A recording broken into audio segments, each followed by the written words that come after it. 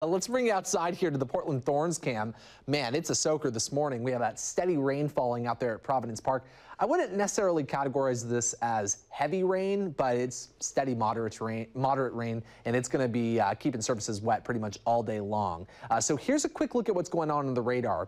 The steadiest of the precipitation is focusing right here in northwest Oregon and southwest Washington. We have scattered showers out along the coast. Snow is pretty steady up in the Cascades, especially around the Mount Hood area. And we have scattered snow showers developing in the higher elevations of central and eastern Oregon. So you can see if it was heavy rain, we'd probably see more orange and red on the radar. But right now we're seeing more green and yellow. Temperatures are plenty warm, to keep us away from any kind of snow in the lowlands. The snow is really confined to elevations closer to 3,000 feet and above that mark.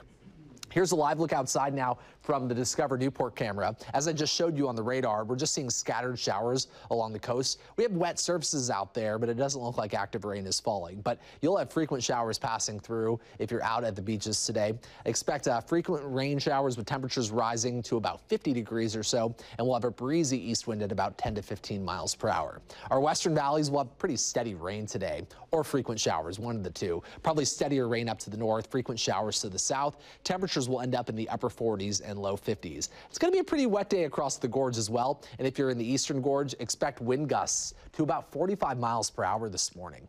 The Mount Hood area will probably pick up about 5 to 10 inches of new snow when all is said and done today. So be prepared for snow-covered roads going over the passes. And central and eastern Oregon will have frequent showers falling in the form of snow in the mountains, probably rain showers in the lowest elevations, or mixed showers depending on where you're located, with highs in the 40s to mid 50s. Our 7-day forecast, though, shows that the rain should taper off by tomorrow morning, leading to a mainly dry day with increasing sunshine and highs near 60. Tomorrow's going to be the nicest day because a few showers come in Thursday.